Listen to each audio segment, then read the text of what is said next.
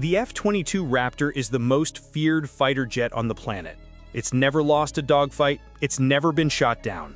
In exercises, it routinely destroys entire squadrons before they even know it's there. But the Air Force is getting rid of it. They're replacing it with something that costs double, maybe triple the price. The F-47, a jet so advanced, the Air Force has been secretly flying it since 2020, and you've never seen a real picture of it. Why replace the undefeated champion? Because dominance in 2025 isn't about winning dogfights, it's about surviving what's coming next. The F-22 was supposed to be forever. When it entered service in 2005, it was untouchable, faster than Mach 2, invisible to radar, able to cruise at supersonic speeds without afterburners. 20 years later, it's being put out to pasture, not because it's bad, but because the battlefield changed. China's building 120 J-20 stealth fighters every year. Russia's developing hypersonic missiles. Both countries have sixth-generation fighters in testing. The F-22 was designed in the 1980s, with computers running code from the 1990s. Its combat radius is 590 nautical miles, barely enough to reach targets in the Pacific without refueling. And those tankers? They're sitting ducks for long-range missiles. So the Air Force made a choice. Build a new fighter from scratch. One that can fly over 1,000 miles without refueling. One that commands drones like a quarterback. One designed for tomorrow's wars. That's the F-47, and it's already being built. If you think smart design beats outdated tech, type yes in the comments. Let's be clear, the F-22 is still a monster. In red flag exercises, a single Raptor took on 13 enemy jets and shot down 8 before running out of missiles. It didn't lose, it just ran out of ammo. That's the problem. The F-22 can only carry 6 long-range missiles internally. In a real fight against China, that's not enough. You're facing hundreds of jets. Even if every missile hits, you're done after 6 kills. Then what? Range is another killer. The F-22's combat radius is around 590 miles. From Guam to Taiwan is over 1,800 miles. That means F-22s need multiple mid-air refuelings just to reach the fight. And those tankers fly slow, straight lines, perfect targets for China's long-range missiles. If the tankers go down, the F-22s can't get home. Then there's the tech. The F-22's avionics are ancient by today's standards. It was designed before smartphones existed. Its computer code is written in an outdated language called Ada. Every time engineers want to add a new sensor or weapon, they have to rewrite chunks of that code. It's expensive, slow, and locks the F-22 into the past. Maintenance is brutal too. The F-22's stealth coding is incredibly delicate. After every mission, maintainers spend hours reapplying special tape and caulk by hand. Before we go further, if this breakdown is keeping you engaged, hit that like button and subscribe. Over 98% of viewers watch without subscribing. It's free and helps us bring you more content like this. So why does the F-47 cost so much? Because it's not just a jet, it's an entire combat system. First, range. The F-47 has a combat radius over 1,000 nautical miles. That's almost double the F-22. It can launch from Guam, hit targets deep inside contested airspace, and come home without refueling. You're not exposing tankers, you're not burning fuel on the way there.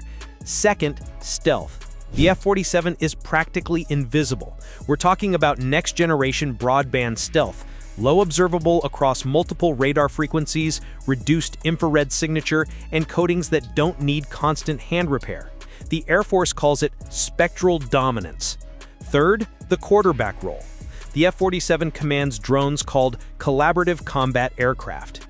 Each F-47 can control multiple drones that fly ahead, scout threats, draw fire, and even engage targets.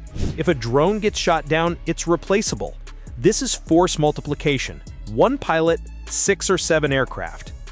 Fourth, adaptability.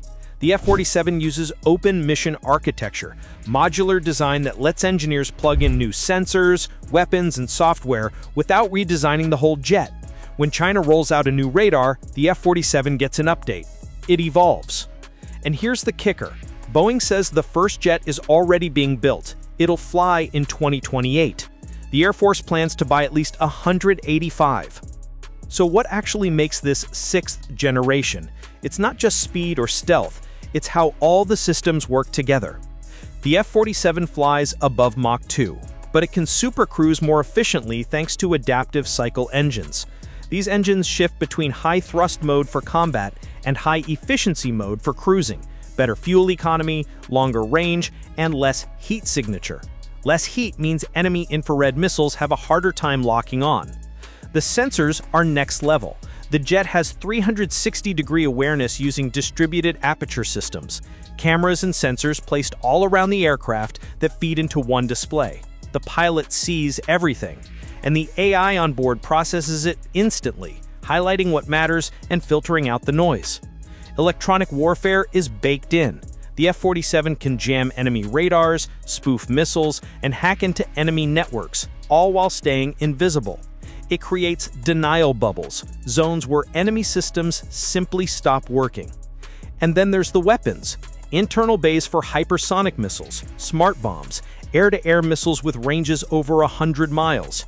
Even directed energy weapons are being explored. The F-47 isn't just carrying yesterday's weapons, it's built for munitions that don't even exist yet. Most importantly, it's built to last. The F-22 will be 25 years old by 2030. At that point, keeping it flying is a losing battle. Parts are expensive. The tooling to build new ones doesn't even exist anymore. Let's talk about why this matters right now. China isn't waiting. In December 2024, they revealed prototypes of their own 6th-generation fighter. They've got over 300 J-20s operational.